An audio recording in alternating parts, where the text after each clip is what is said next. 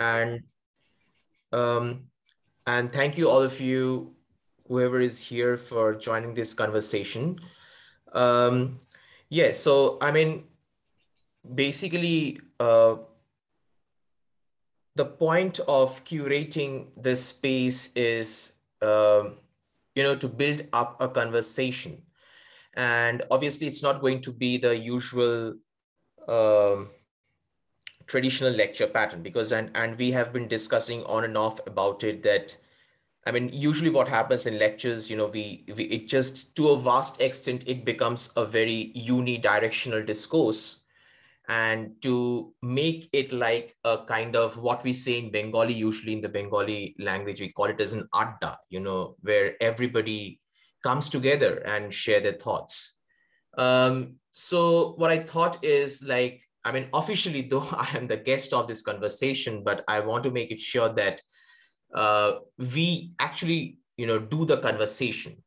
And we have been, brainstorming together, especially Kashyapi and I, that what are the different perspectives that we can bring forth, towards our discussion about food dialogues. And obviously, we are thinking of discussing different perspectives, like kitchen spaces, which happens to be one of Kashyapi's research forte. And not only Kashyapi's, I'm pretty much sure there are also many scholars, many researchers who contacted me separately, that they are working specifically on food and kitchen spaces. And there are also scholars here who have also contacted me saying that they are very much interested in a discourse on food and culture and different aspects. So we have been planning that to talk about different aspects like kitchen spaces, Creole foods, colonial foods, decolonial foods, crisis foods. And also, I mean, more discourses I am pretty much hopeful are going to come out through this discussion. So obviously, at the very outset, I request all of you just to feel free to be a part of this conversation. So not being just passive audience, but being as active participants. The first and the foremost thing. But yeah, to build up the conversation from somewhere, I mean, I would be interested, and to once again break away from the traditional pattern, instead of saying something, I would be interested to put forth the question in front all of us. And as Kashyapi mentioned, that initially for 30 to 40 minutes, I and Kashyapi would be in conversation. Meanwhile, at that time, if you have questions, feel free to put it up in the chat box. And then obviously it would be open up for all the rest of the conversation. So, I mean, yeah, so now let's start with a very basic question, a kitchen space. So my first question would be, or my first query would be that, how do we interpret a kitchen space? And why do I specifically start with this? Also, I think I must clarify the context, because kitchen space personally has actually played a very crucial role in my life. And obviously, I'm going to talk about that, how and where and what and when. But prior to that, maybe if Kashyapi, if you can come forward and start reflecting on the aspect of how do you understand as a kitchen space, and how do you interpret a kitchen space, or what motivated you to bring the kitchen space into your research discourse? Yes, thank you so much. Also, I will make a small announcement before starting. That is, please do not unmute yourselves, or please do not turn on your videos during the duration of the conversation. So yeah, coming back to Dr. Sayan's question, so what influenced me or interested me? So basically, I started out with food and feminism as my initial topic. And then I started with the help of my supervisor, Dr. Vamshi Reddy.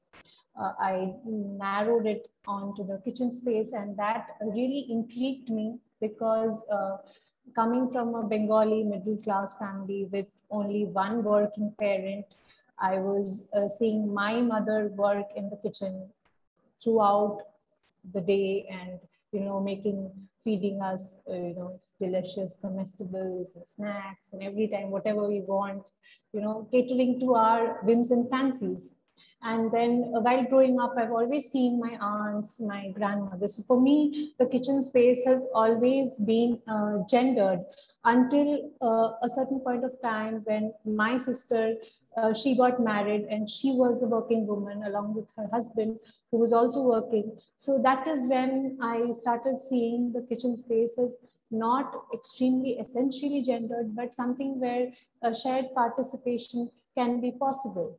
But yeah, again, when we talk about my sister or my brother-in-law, they are from a different class with a different. They are working in white collar jobs. They're working as IT professionals. So definitely, it would be different from what my parents, the kind of life my parents were living. So for me, this kind of dichotomy was always there. This contradiction as to which is the right way, this or that, or is it essentially gendered, or is it not, or is it something that we can do away with on a very basic level, or should it continue to be gendered? Should it continue to be a woman's domain only, or can we make it more inclusive? So that would be like my take on it. And I would want Dr. Sayan to also share his experience, whether it's on the similar lines coming from a similar Bengali background, or would he have something else to add to? No, thanks. Yes, thanks, Kashyapi, actually, for sharing these insights, because when I was listening to you, I was just recollecting my experiences. And actually, there are a lot of, points of overlapping and also differences as well. So obviously, considering the fact it's very similar with the kind of family background that you come from, and which I think is also very crucial for me to reflect on, because it had a major influence on my understanding of the kitchen space in my house. And obviously it's a one person who is earning in the family, and obviously we still live in an era where we can't accept a situation of someone called a house husband, but we always look forward towards a housewife. And obviously we are trying to do away with the term, and we are using different other forms of rhetoric like a homemaker or whatever, but the mindset, the central mindset of the society remains the very same. So by default, my mother has to be, take care of the kitchen space. And actually the kitchen space, to be honest, from my very childhood days, has been a major space of learning and sharing a lot of knowledges. Even prior to my, my introduction to the very formalized space of knowledge, a formalized space of science or food or technology, or calculations, or there's scientific names that we actually learned in our educational institutions later on. My process of gaining knowledge, my process of literacy, that I always see it as, started from the kitchen space. And I think I should share a small anecdote to contextualize this particular argument of mine. Even still I do it today, but this habit goes back to my very childhood days. The first thing I used to do when I used to wake up in the morning is, not to brush my teeth or, clean myself up. The first thing I used to do is just rush to the kitchen space and open up the mid safe and see what my mom, has cooked. And usually my mom used to wake up very early in the morning, and she used to finish her cooking very early. So by the time I used to wake up, she was almost through her cooking, and I will open up the mid safe and find out what she's cooking, get that aroma of it, and that will give me a kind of extreme aesthetic pleasure.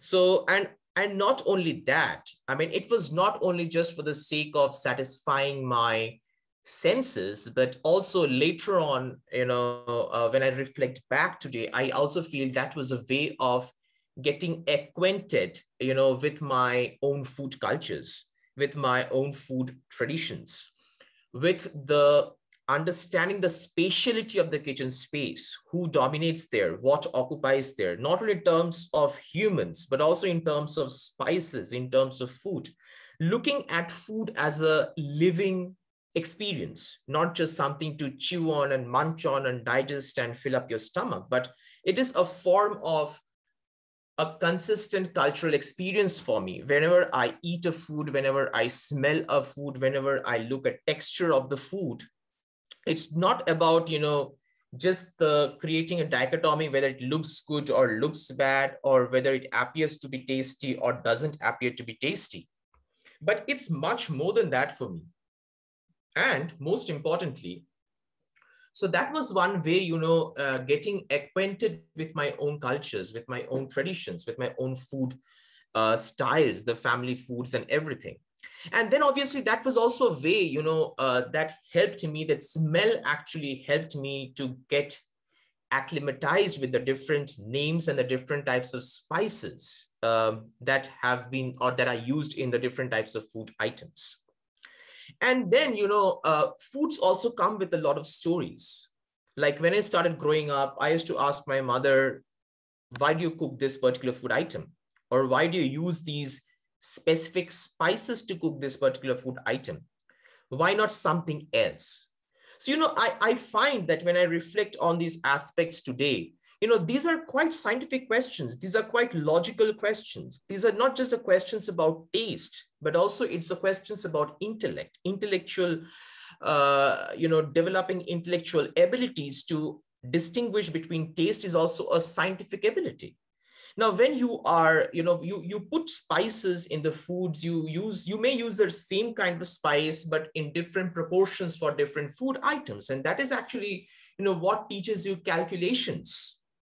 And there are obviously logical reasons, because if you have a misproportion of the spices, you know how badly it can affect the taste of the food.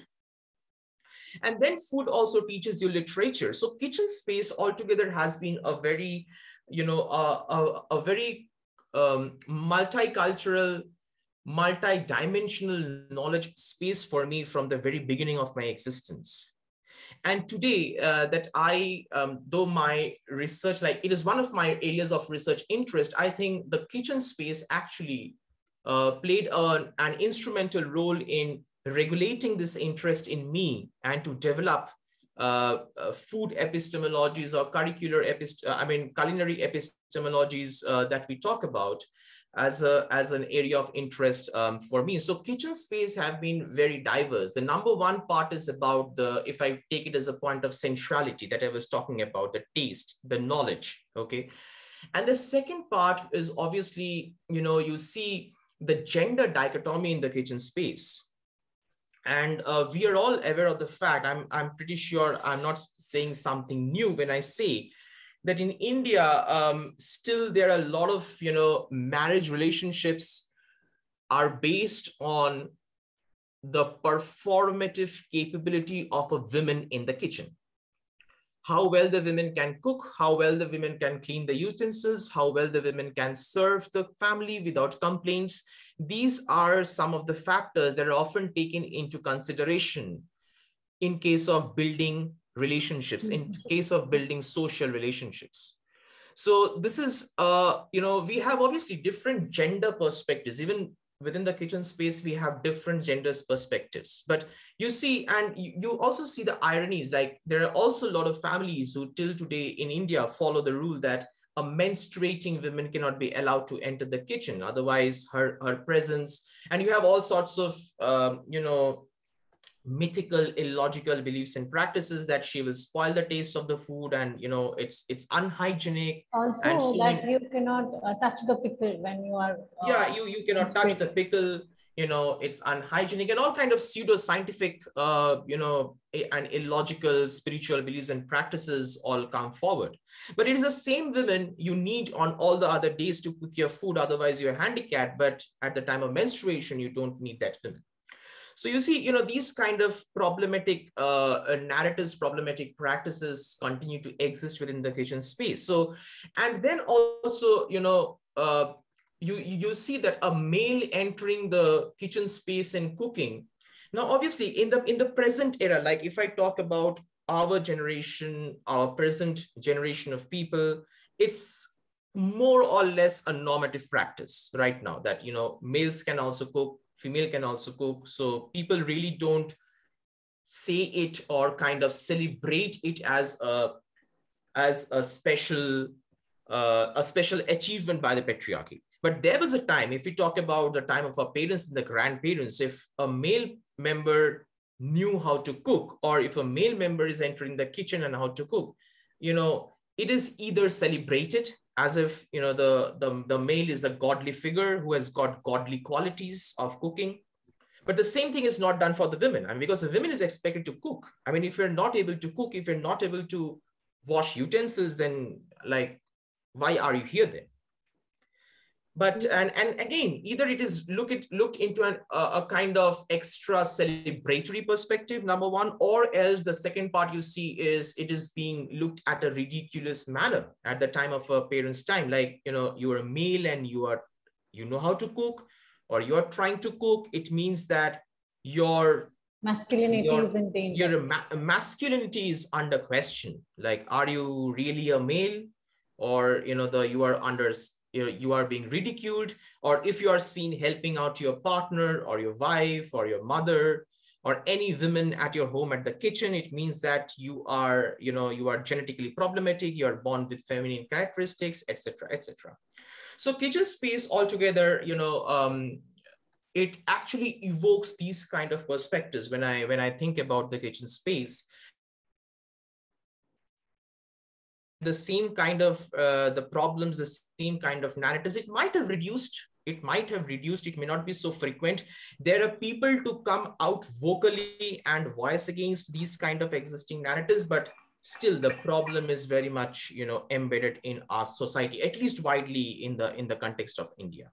But I'll make a small point here, but quite contradictorily, when we talk about kitchens, like public kitchens, suppose restaurant kitchens, so that is predominantly male. So that doesn't, that is not like a compromise, that is not like a compromising masculinity, but it's more like it creates that conversation that, okay, so anything done outside the house is okay. It's okay to do, even if it's cooking. But again, if you see some movies, I've seen Chef recently, and then there is something called Macher Jhol in Bengali. There they say that you have studied a lot, so only to become a chef. So even that calls into question. So again, there is a dichotomy about the male chef in the restaurant as well. So how do you see that as a figure, and how there are very few female chefs we know of? Like, I might even know only 2 or 3. But of course, with the Indian cooking, we have Sanjeev Kapoor and Ranveer Brar, and you can, every other day there is someone new.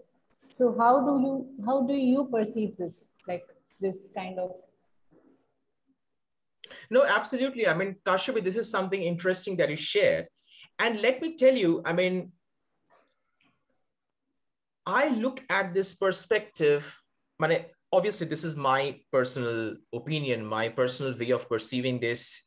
Everybody is free to disagree at any point of time, but I see it less of a practice of gender equality and more of a practice of exoticizing the patriarchy further.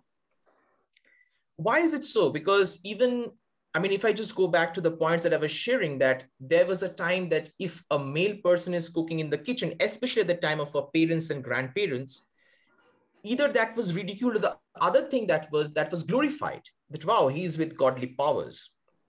So a male is expected to exist, even if it is a kitchen space, to exist in the most exotic spaces of the world, which a female is not expected to exist. So a restaurant is an exotic space. If being a chef is an exotic kind of, a form of profession, where there are chances of, being the celebrity, where you have a chances of getting the glamour, owning the glamour, and also, kind of creating the discourse. See, it is kind of, for me, a very confused parallel state of glorification of the patriarchy and the consistent normalization of the subjugation of the female space. So a woman because a woman is expected to cook. So there is nothing exotic about it. There is nothing special about it. There is nothing great about it. And rather, if you don't know to whatever you are an engineer, you're a doctor, you are a CEO of a company, you are the president, you are the prime minister, whatever you are, still today, widely in the Indian socio-cultural situation, you are expected to cook, pack the tiffin boxes for your husband and children, send them to school, and then do whatever you want. So for women, these are not achievements. These are basic necessities. But for a man, it's the luxurious thing to do. You know, a man, I mean, it's against it's very much against the parameters of patriarchy that a man is supposed to cook. So, you know, people use on the one side, you know, having more male chefs than female chefs. You see, you know, men predominantly occupying these exotic spaces is one reason to actually normalize the exoticization, the glorification of the patriarchy. And the number two is to hide the differences that we have with the female space, to hide the gender hierarchies. You normalize the narrative that how can you say that male cannot cook? You see male can cook and they are so famous. So, you know, this is a very complex parallel narrative that goes all together. And this is how I perceive, because this is absolutely a very, you know, a kind of a very important question. And I've seen my family, like, for instance, I'm just giving a basic example. I'm not going into restaurants and chefs and all. I mean, in my family, I've seen the, you know, male members cooking when they have to cook something specially for the guest, when they're cooking a special dish for the guest. So then it's like, you know, the male member comes in and cooks like an expert and moves out of the kitchen. And that, you know, and you see the appreciation when it is presented to the guest. It is also a form of discourse. You see the appreciation. That particular dish is appreciated, is expected to be appreciated more than the dishes that might have been cooked by a female member, because you are expected to cook good. You're expected to cook good. You are expected to serve your guests with delicious food. So what is there to appreciate? But see the male member. That male member is not expected to cook, but that male member comes, cooks, and cooks a delicious food. So that's like a glorifying achievement. So yeah, you see, that also how, takes, you know, I mean, that also takes me back to my father. Like, he used to cook like maybe once a month and everything will be ready. And he doesn't know where it is. It's like he's walking into a feminine zone. So it's already a feminine zone. So he's losing a part of himself, and then he's walking into that zone. And after that, everything is set for him. Like, the smallest of the acts, the subdivisions of the cooking have been fixed for him. And he just needs to go there and do everything in sequence. And while there are, you know, his wife is there, and like my mother and my sister, they are there as accompaniments. And then when the dish is ready, he gets all the credit, because being a man in the kitchen, because in a woman's absence, only another woman should take it from there. Like in a wife's absence, the mother, or in the mother's absence, the wife. So it's that kind of an equation. But when a man walks in, it becomes completely different, which I feel is changing now. I mean, you would be able to tell about that, because you've been married, and you know, you would be able to tell whether you shared those responsibilities or you rely entirely on your partner. No, absolutely. I totally agree with you. And as I was saying, that in the present generation, things have changed a lot. I mean, the first thing is obviously, and also which is something I think Neelam was also pointing out here, that isn't it okay to consider cooking as a life skill? Definitely. I mean, I was actually about to say on this aspect that now cooking is actually life skill. And also it's because we are venturing more out of our spaces of comfort. You know, it's a wide cultural discourse. Once you start addressing the issue of food and kitchen, so many other perspectives comes into the discourse. And obviously one major, you know, aspect is, if you see again, going back to the time of our parents and the grandparents, you know, children, there was, especially within the setup of West Bengal, if you see widely, you know, the culture of moving out of your home and going out for work, or moving out of your state and staying in the hostel for a long period of time and taking care of yourself was not the usual ritual.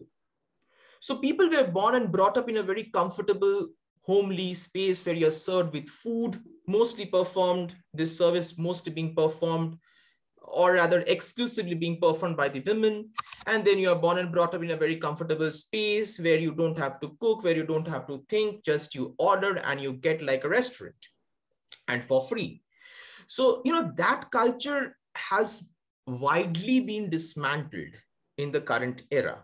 People are for work, for the sake of studies, for the sake of degrees, you need to stay in the hostel. And obviously, whether you want or you don't want, you have to learn the basic life skills like cooking, washing, ironing your clothes, cleaning, etc. So I think from that perspective, in my situation, it has been the same, where for cooking, and obviously personally, I am very fond of eating and I'm very fond of cooking as well. And this is another amongst various other reasons why it actually makes me, so interested in this particular discourse. So obviously I don't, expect my partner to cook for me.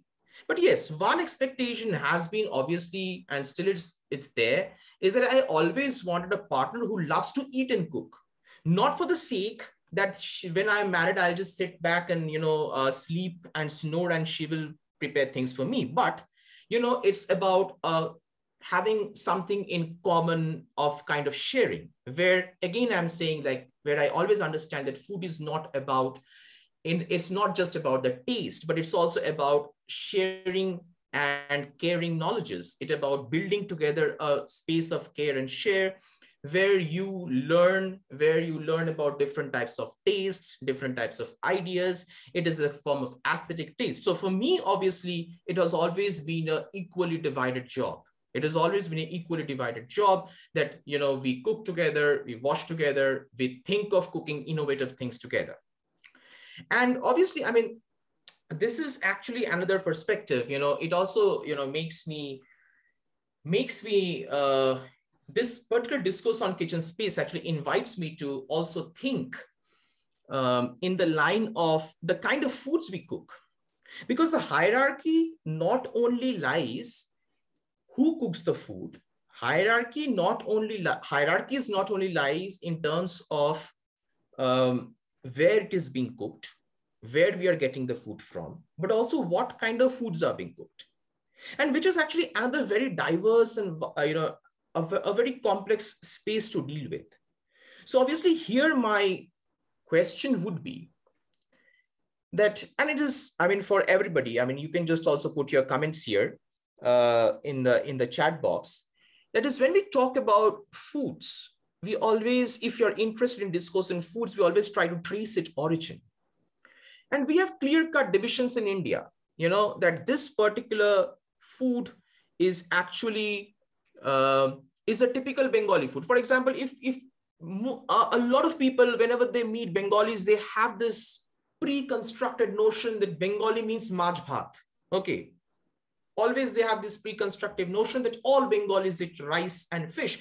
And it is not only the people who are not Bengalis, but also Bengalis have a perception on their fellow Bengalis. Like if you're not fond of fish, right, if you're not fond of rice, Bengali. Yeah, and if you say that I am very fond of paneer, they have a very weird and, they have a very alienated approach towards you, and their tendency is either through mockery or cracking jokes, they want to make you feel that you are actually not a Bengali. And it is for similar other cultures as well. For example, there is this connotation of South Indian food. Okay, this connotation of, now what is this connotation of South Indian food? That South Idli, Indian dosa, sambar. Idli, dosa, sambar. That's it. Nothing else. They don't know anything, first of all. But if you think deeply about it, you will see that this very construction of South Indian food is so problematic. Because also South the construction of a South Indian, it is like exactly. 5 states. It's exactly. Not just one identity. South Absolutely. Indian. And within those 5 states, you just don't have 5 different varieties of cuisines, but there are so many multiple innumerable layers of varieties and sub varieties, which you obviously cannot count and finish. So, and similarly, if you're going to Bombay, I mean, as if you don't have vada pav, you should be shot dead. people react, oh, in Bombay, you didn't have vada pav. It means you had nothing in your life. So, these constructions, these stereotypes that are being constructed in terms of foods and tastes, and in terms of states is also quite problematic, which actually makes me think that how do we trace the origin of foods?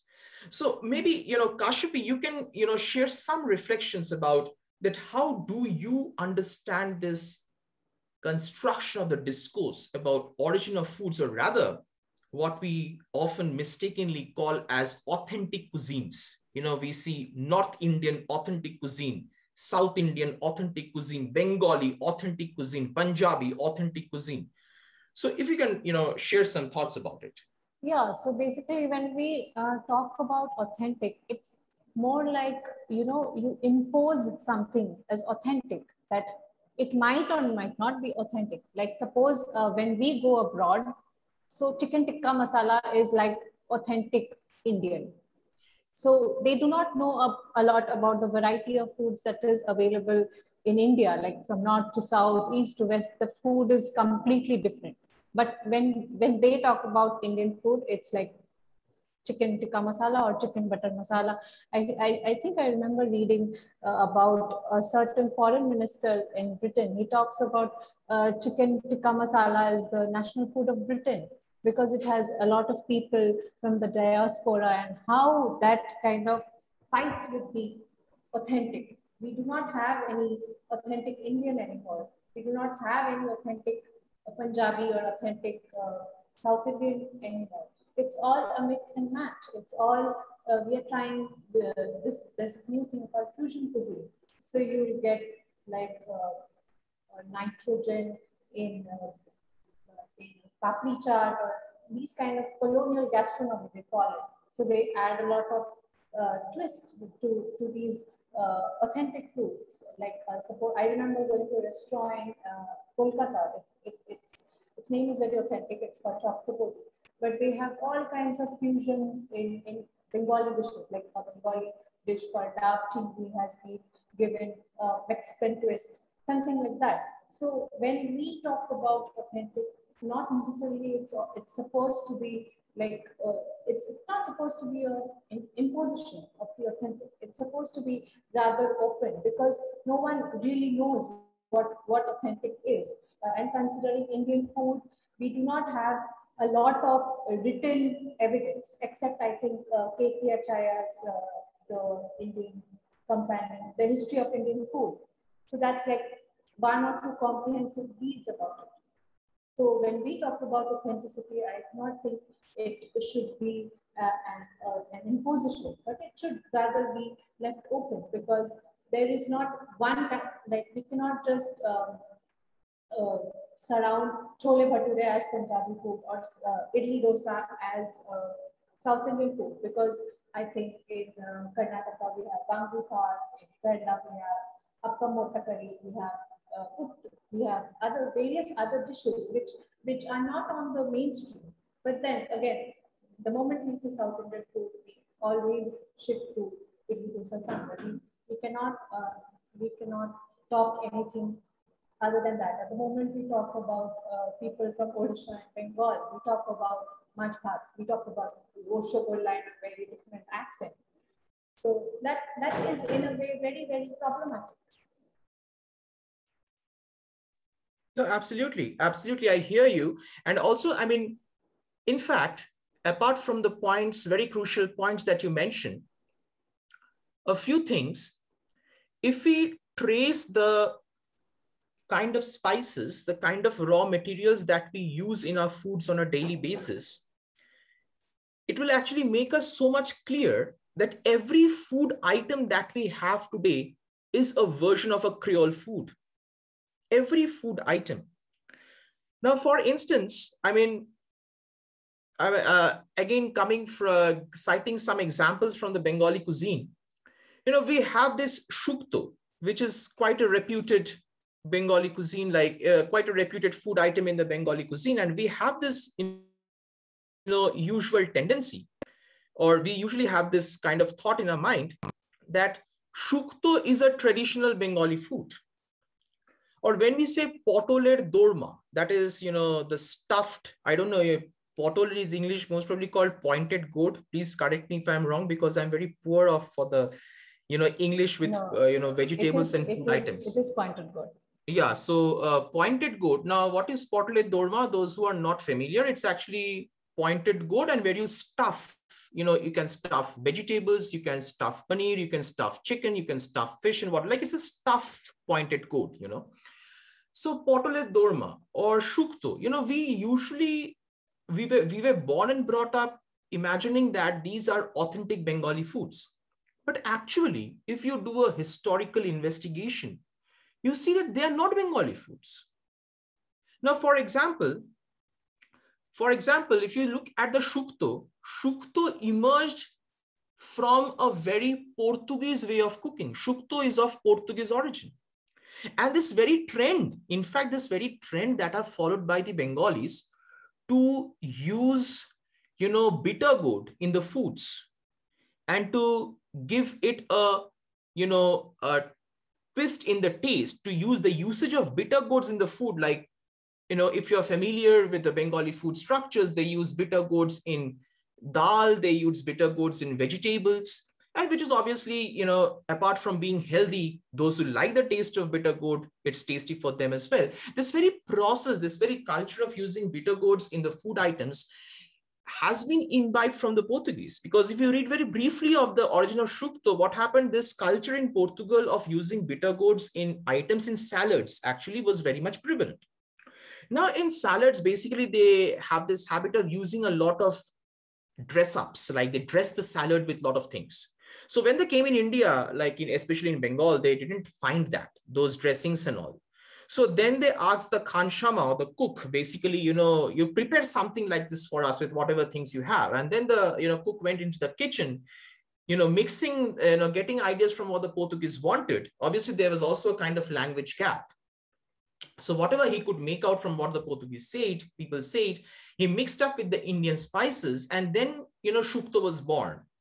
And if you also look for the, potole dorma or the stuffed pointed goats, you see it's it is actually of little bit of Portuguese origin and little bit of Anglo-Indian origin.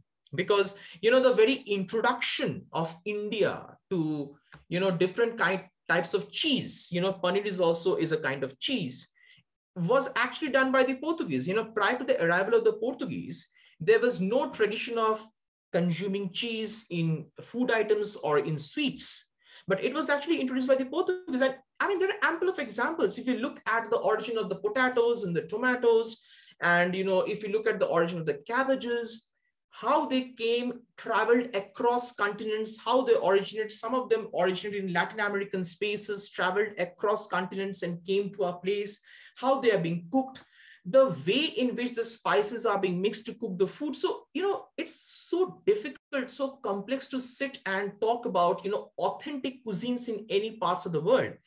Like, for instance, today I am in, right now I am in South Africa, and, those who have the basic idea about slave trade, you must be knowing that a lot of Indians as slaves and indentured laborers and small scale and large scale merchants came to South Africa since the 14th century at the time of the Dutch slave trade, and then the East India slave trade, and so many things, mostly the Dutch slave trade.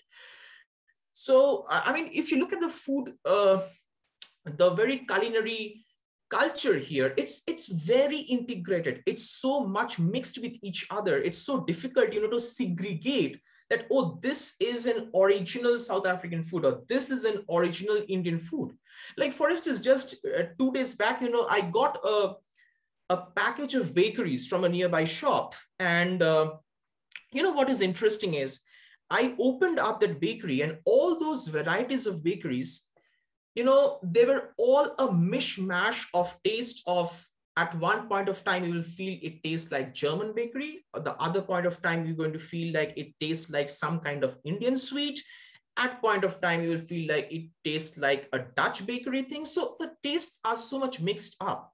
So, even, I remember a year back, actually it got published this year, but a year back, I and one of my, colleagues from the University of KwaZulu-Natal, whom also Kashyapi knows, and we are working together for a book on food.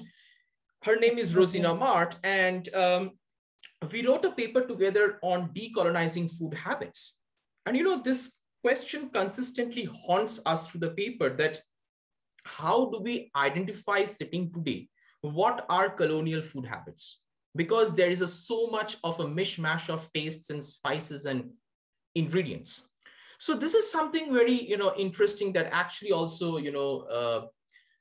intrigues me a lot to think about, that every food item, but we actually fail to understand this, that every food item is a creole food item. In fact, I don't know how much you are aware of it. There are like two very amazing scholars, one from the King's College London. She is Professor Ananya Jahanara Kabir, and another is Ari Gautier. He's actually in the creative field, and he is a French Creole. Okay, he has his origin traces from Pondicherry and France. So he's a mixed race of France and Pondicherry, and he is actually, the one. Both of them works fantastically on these aspects of Creole foods, and they have this platform called the La Tenai Creole. Where they talk about Creole foods, Creole fashion, and they talk a lot about Creole foods there. And there, when you listen to the different kinds of desserts that we are having, the different kinds of breads that we are having, the different kinds of the drinks that we are having, you find everything is creolized. So is sitting in that situation, I think it's very important to, collectively come forward, and talk about and dialogue on these aspects, that, what is Creole food, and whether ever we can ever have anything, an authentic cuisine at all. I think that is a very important question. I think we should all ask each other. Yeah, because in every part of the world, we have these kind of mixed foods. I remember we had some students from Mauritius in Banaras Hindu University, and they actually invited us home. And there was this person who was trying to trace his origin, because they do not have any documents to prove their origin. So he invited us for dinner, and he made dhol puri. He was actually calling it dhol puri, but basically it's dal puri, a kind of a flat bread stuffed with dal. So all of these people, they were actually, their forefathers were indentured laborers in sugar fields or indigo plantations. So that is how it's all a mix. We cannot call anything as like purely authentic or purely North Indian or purely South Indian, or as a fact purely Indian, because it's also a mix of Indians, Bangladeshis, and Pakistanis. So we have a few comments. I think we can read them, because this conversation is going to go on and on. It's like, yeah, sure. I think it's good that we can, take the questions and the comments, and then keep the conversation going. Singh, he says that, I think regarding the dismantling of cooking as a gendered space, the introduction of newer technologies, my laptop is acting up. The introduction of newer technologies which have eased and comforted working in a kitchen is also a significant factor. I would be happy if the speakers shed some light on that. Yeah, definitely. I think introduction of newer technologies is a significant factor in easing access in the kitchen for both the male and the female. Of course, with more women in the working force, it makes it easier with a lot of appliances. But we also need to look at the fact that these appliances or these newer technologies are not available to everyone. There is a gap. We can talk about a certain class which has access to all these technologies, but not everyone. So down the line, I think in a lower class or a lower middle class, I think it still is more gendered, because they do not have that access, or they do not have that kind of an awareness to make it more inclusive. What do you think about that? No, yes, absolutely. I think, Atul, you raised a very interesting point. And to continue with the points that Kashyapi just shared, I think, looking at, trying to bring together a discourse of technology with respect to the kitchen space is again unfurls a very complex picture in front of me. Now, complex why? Number one, and also I think this response also kind of resonates to a certain extent with Anita's question as well later, that the number one, obviously, bringing in technology in the kitchen space have eased the work of the women, where you can use a mixer right now and to, mix up the spices and everything earlier, which was completely done manually. That is fine. Obviously, the challenge is what Kashyapi mentions. There is this challenge of affording as well. Number two, there is another challenge that looks in front of me. The challenge is in which the diversity of tastes are dying out because of the availability of technologies. Now, what I mean by diversity of taste, today, if you don't want to cook anything, you just want to have a biryani, you can simply get a packed biryani, you boil some water, you put the rice there, they have given what to do and what not to do, you follow the instructions, and in 15-20 minutes, biryani is right there. But the question is, these kind of mechanical, technological elements where you have different kinds of objects that you are used to make the food, or the food is technologically available, ready to cook for you. In that circumstances, I think somewhat the diversity of the taste, the uniqueness of the taste is dying. So by saying this, obviously, I don't mean to construct a discourse that technology should not enter the kitchen. Technology should be there in the kitchen, considering all forms of putting into all forms of context to the forefront. But also, I think it is important for us to be a bit careful socially, culturally, and from other perspectives, a bit careful about the extent to which we want to use the technology. On the one side, obviously, we should think about the time, we should think about the easiness, but on the other side, we should also try to, think about not killing the diversity of the taste that used to be a part of a kitchen on a habitual basis once upon a time. I don't know if that kind of, responds to your question. Yeah, I mean, please feel free definitely to. that makes sense. But there's another thing that comes up. Do organized sector think males are more capable handling the kitchen than females? Is it a question of capacity, while women are charged with managing home kitchen and males are charged with managing the working kitchen or the restaurant kitchens? Yeah, I think that's a very important point, Mona Lisa, that you raised, that because it is indeed true that exactly it kind of connects to the points that I was sharing at the beginning, that males are expected to always be in the exotic space, because usually the patriarchy has taught us that males are better managers than females. Males are better managers than females. So males can handle situations in a more capable way than the females. And I mean, obviously, and there is also, very underlying manner, this construction is also there, that women are meant for homes, whether it's a kitchen, whether it's a bedroom space, or the whatever other spaces. Women are meant for homes. Women are not expected to be outside the home space. And this narrative may not be so predominant, may not be so badly visible as is to be 50, 60 years back, but it is so much, so much firmly embedded within our habitual existence, that in many social spaces, many professional spaces, it has been normalized. Because even if you just move out of the kitchen space, and if you just share some basic examples, we see that still women have to struggle much more than males to be a CEO of a company or to be a head of a project. So this discourse is very much embedded already, so much normalized in our, obviously it's very dangerous, but it's dangerously normalized that women are meant to be, poor managers as compared to the men. So obviously I kind of agree with you that obviously it's a question of the capability, it's about a way of questioning the capability of the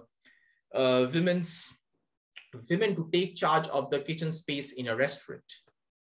I think that is also like a rejoinder to what Neelam says, that when the earning component is attached to any job, it automatically falls on the male. So when Absolutely. you're cooking at home, it's free. You're not paid for it. But when you're cooking at a public space, then maybe it needs to be paid, it needs to be more structured. Also, Absolutely. maybe it also has got to do with a women's physical strength, as to when you're working in a restaurant, you're working in a more large scale kitchen, doing with a lot heavier utensils or more amount of manual work. So we could probably put it like in this aspect Absolutely. as well. Yeah, absolutely. Yeah, I think Suresh has also a question, but prior to that, I think I see um, one with the name of HSS IIT I think Tirupati that has is raised the hand. Dr. So, Rahul. Rahul okay. sir. No, you can ask later. You can perhaps take the other questions. Whatever, up to you. I don't know how you're following. Is there a No, list? I mean, we are not following actually any order. It's a very disordered, practically disordered conversation. So please feel free to come in. Okay, no, just that there were others who asked questions before me, so I don't want to get in. Then it's okay, no problem. You can go. Yeah, so no, I was just, it's very interesting for me. I'm not from this area of research. I'm a social scientist.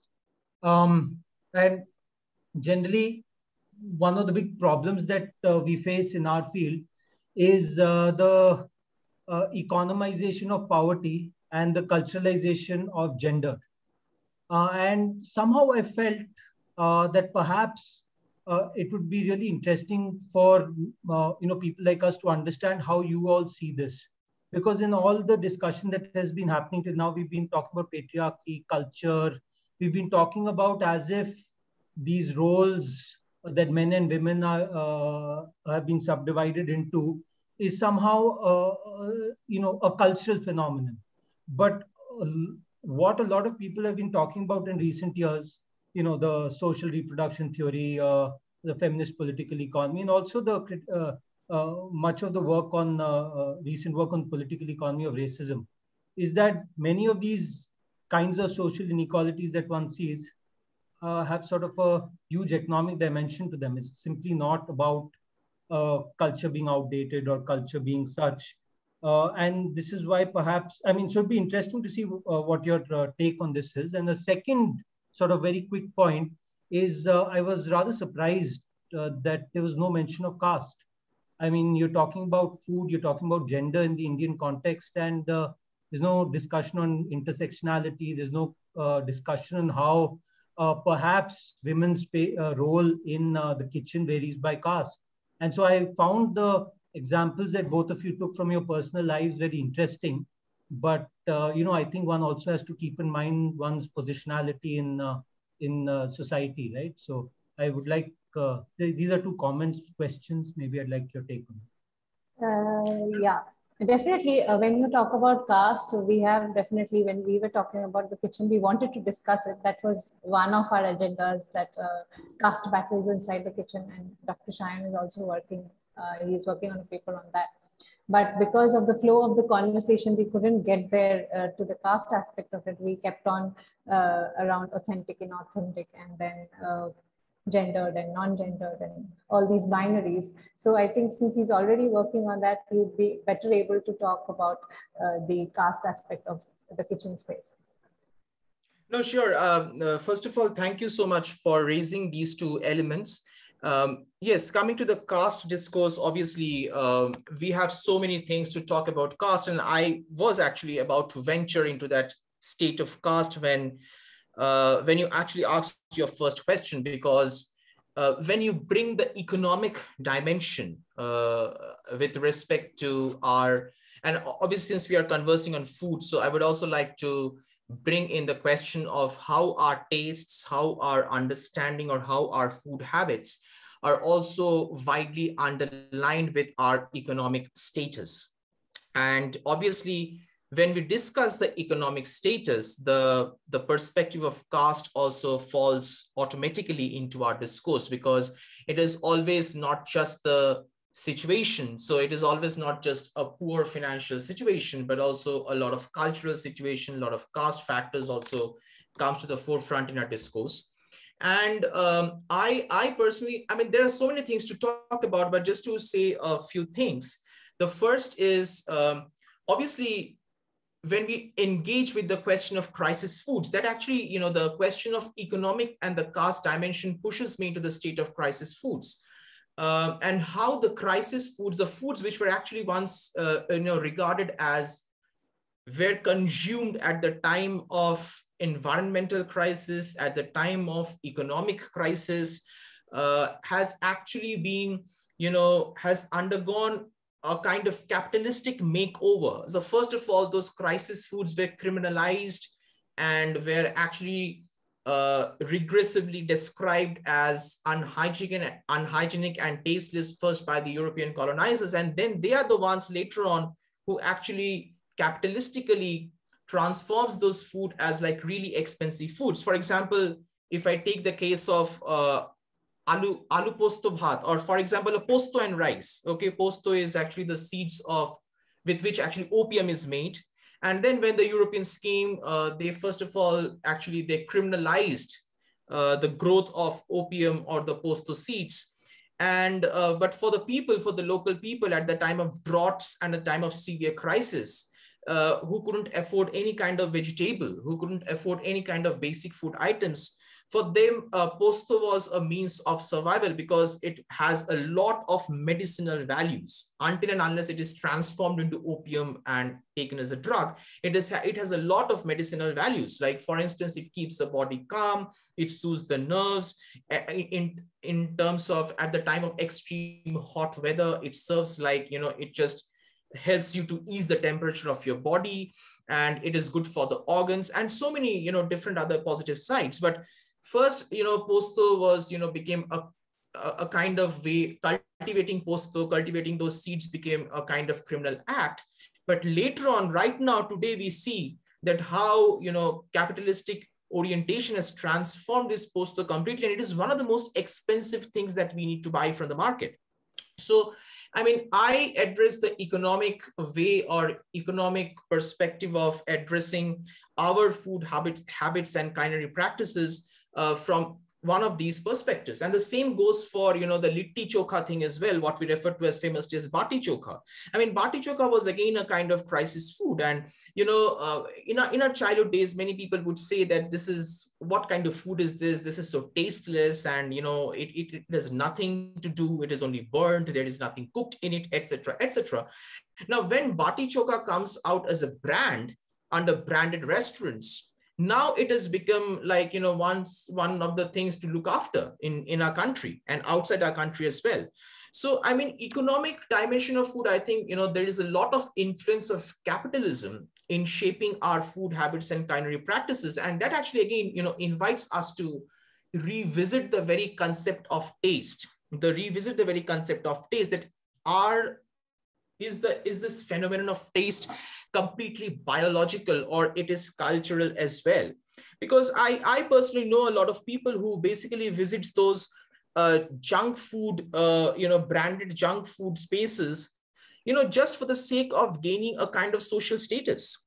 Yeah. I know a lot of people, who are visiting Pizza Huts and, KFCs. all pizza factories and KFCs and all those kind of American Nando's and all kinds of American brands, just for the sake of, gaining a social status. So for them, taste is not just a biological taste. For them, taste is not to think about whether, it really makes me feel happy in terms of my tongue, but it makes them feel happy because they come back home with a kind of pseudo-constructive mindset that if I'm frequenting these places, it means people think that I have a high social status. So economic perspective has always been, playing a pivotal role in shaping our food habits. And especially, for instance, again, if we look at the kind of ways in village foods are cooked in general, if you look at the village foods are cooked, it is the extravagant use of chilies. Why village foods usually have a usage of a lot of chilies in their foods as compared to what we see in the cities. In the cities, and one of the major reasons is again that economic perspective comes to the forefront because, they don't have that liberty, to choose to cook a lot. There are a lot of poor families who fail to cook food items in significantly to feed their families effectively. So if you're putting a lot of chilies and you're making it very hot and spicy, in that case, what happens? Normally, biologically, we know that it is very difficult to consume spicy foods in a lot of amount. It is very difficult to consume hot foods in a lot of amount. After consuming for a little amount, we feel that we are full, because it is that chili that, burns our senses and gives us that feeling. So it is another, again, so obviously our culinary practices, I totally agree with you that our culinary practices, our way of cooking, the way of, measuring the spices, the kind of spices we do, is actually has a lot to do with our economic state as well. And that actually also translates to the discourse on casteism as well, because obviously, communal and caste elements plays a lot of role. And I think it also, I don't know, it kind of resonates with somebody, mentioning about pure, yes, I think it's from Shagota, who says that not only authentic, but we also talk about pure food, because I know there are restaurants which says pure Brahmin food. I know pure there are Jain restaurants, food also. yes, pure Jain food. So, this concept of purity with food, with respect to the usage of spices, because one major reason why people consider, like one amongst many reasons why people consider the use of onion and garlic, and to a certain extent, some people consider it as ginger as well, that it connotes, or it comes to the category of non-vegetarian, because widely the use of garlic, onion and garlic in our food habit were centrally introduced by the Muslims after the Islamic invasion in our country. The regular usage of onion and garlic came to the forefront as a habitual part of food.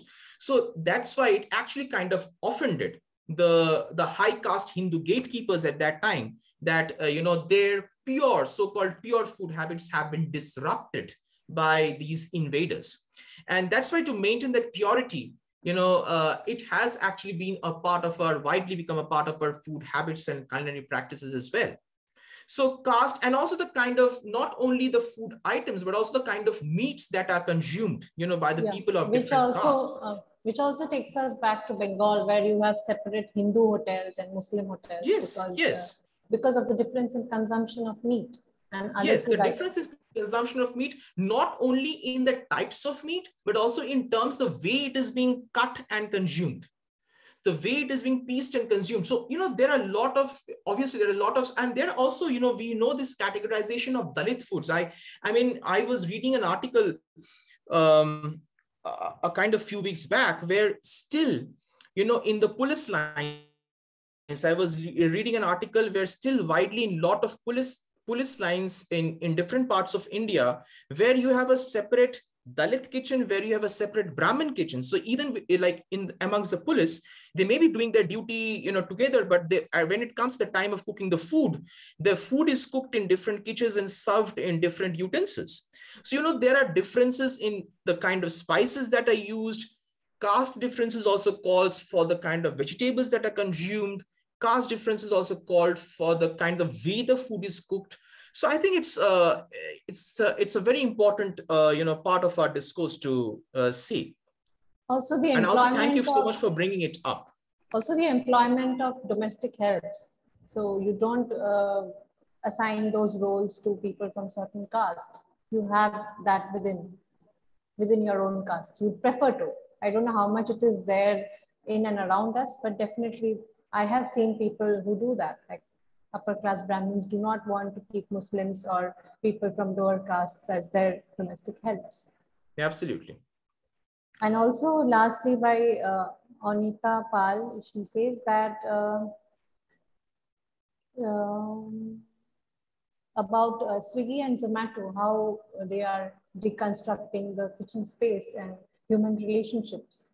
So I would say that definitely Swiggy and Zomato are making it easy to, for working couples. It's definitely making it easier for them and lessening their burden. But I don't think it essentially changes the kitchen space. The kitchen space remains that you have to, one day or the other, you come up to cooking. You do not order on a daily basis, because there are questions of nutrition and there are questions of hygiene that have to be posed in this. And essentially, a woman also is supposed to take care of the hygiene aspect of it. So definitely the kitchen space culture is not destroyed entirely, but with the coming of technology, it's changing. It's becoming more diverse and becoming more dynamic. Uh, Dr. Sayan, maybe you can add to that.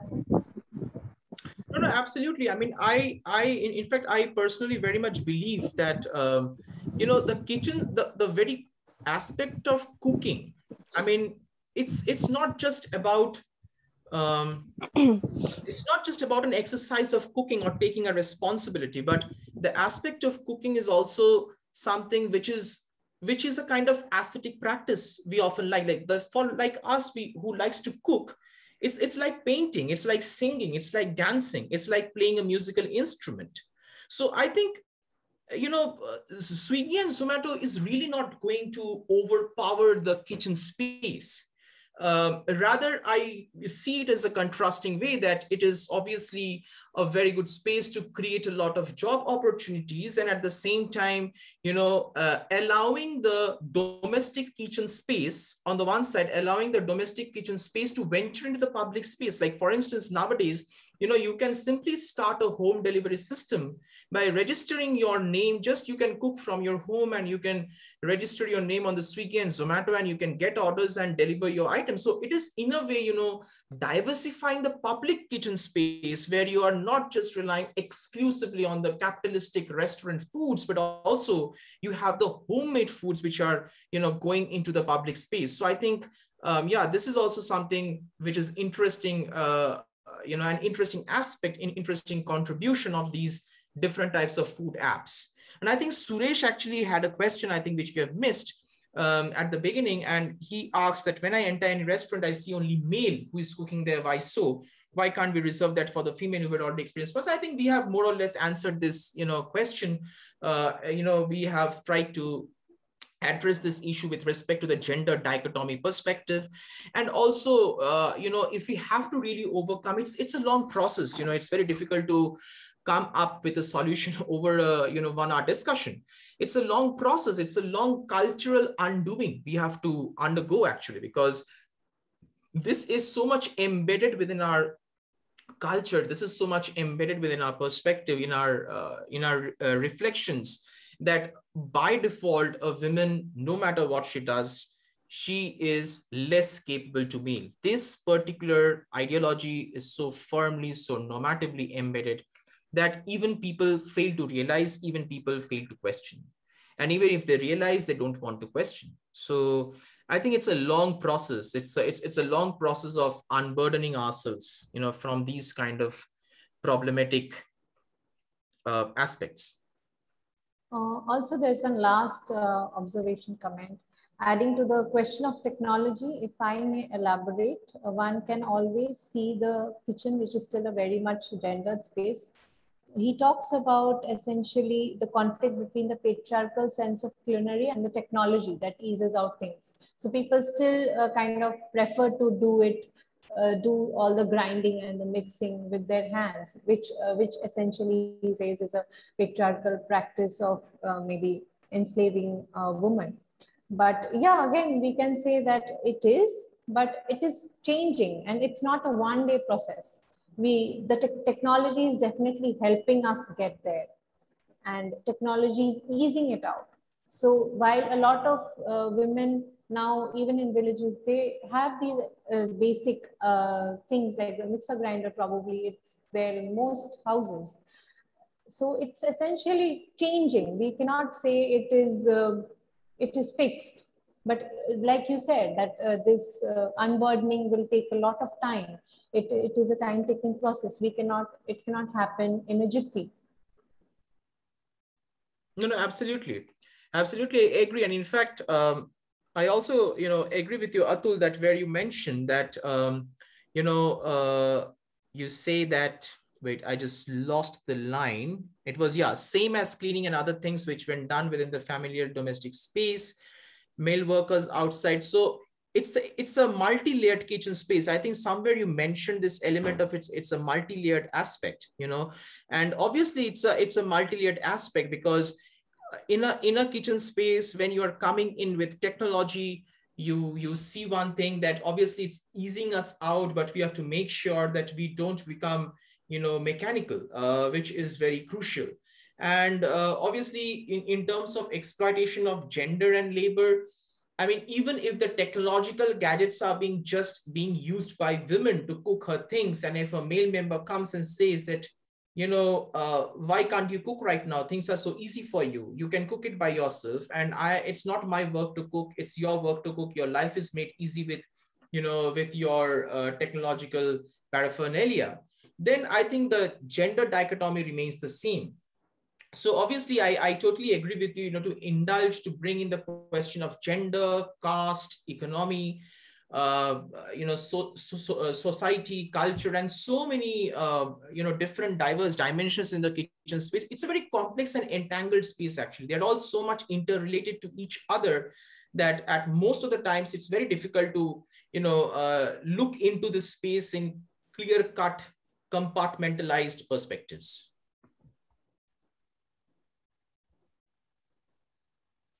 Yeah, so there is another comment. People talks about, while exploring the domain of kitchen space, I think we are looking at specifically the domestic familial space, and thus in that sense restaurants are not really the kitchen space per se.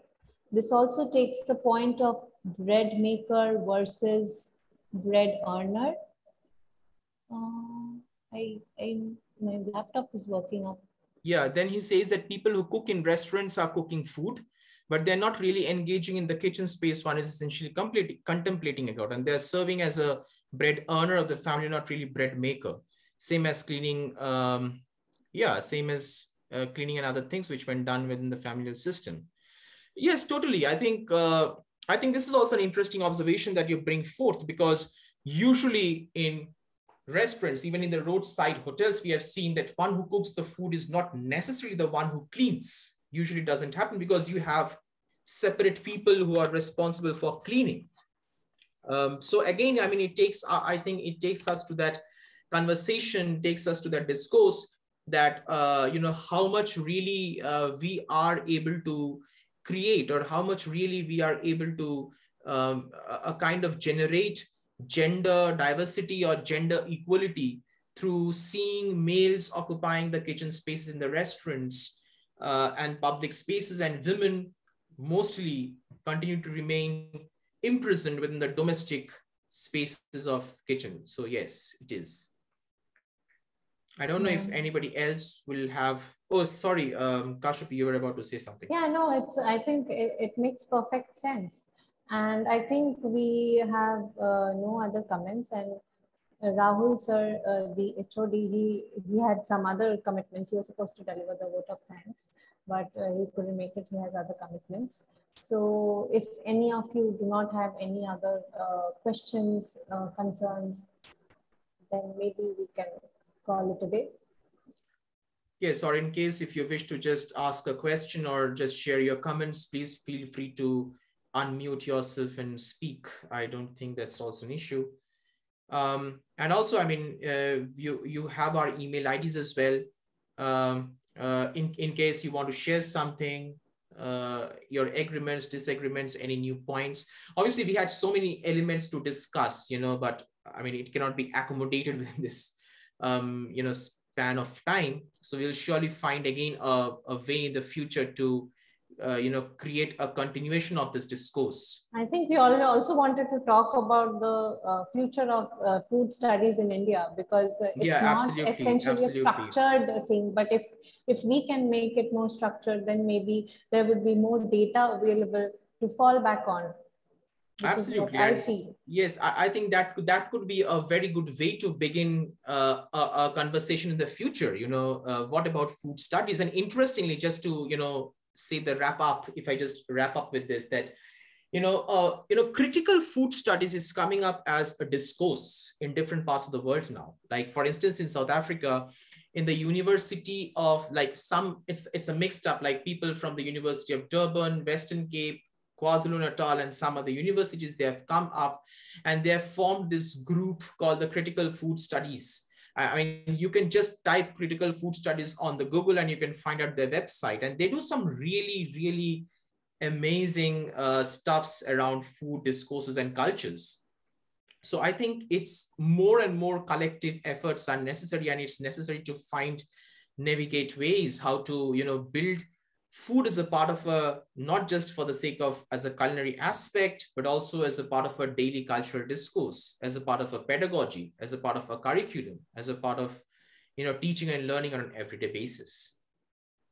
Exactly. And I think it would make more sense because in India, the food systems are so diverse that we can definitely put it under one umbrella of critical food studies, probably, or food studies, or the recent trends in food studies, something like that.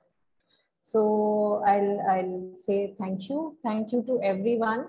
We were not expecting so much of responses. It was just like kind of a conversation, but you really made it so interactive. I think this was my first experience. I think Dr. Sayan has had a lot of such experiences, but it was a wonderful and enriching experience. Thank you, Dr. Sayan, for agreeing to do this on a very short notice.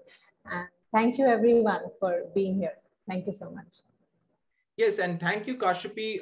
Thank you, IIT team and all the members. Thank you, Atul. Thank you, Ankita, Venkatesh, Ananya, Suresh, and everybody, whosoever I can see their names, Shagota, Pankaj, Dinamani, Srikant, Anita, and everybody.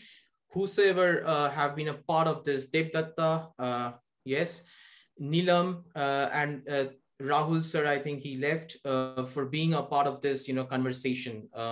Thank you so much. And we hope to keep the conversation going in the future as well. Thanks a lot. Thank you. Thank you.